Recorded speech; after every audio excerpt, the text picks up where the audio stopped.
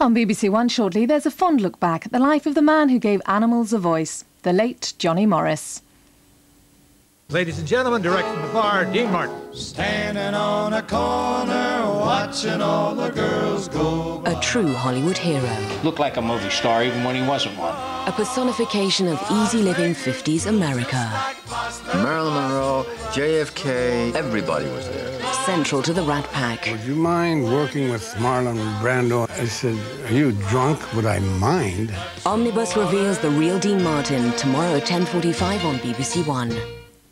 Nigel Williams exercises those little grey cells here on BBC Two in half an hour as he investigates the Queen of Crime, Agatha Christie, in tonight's Great Detectives.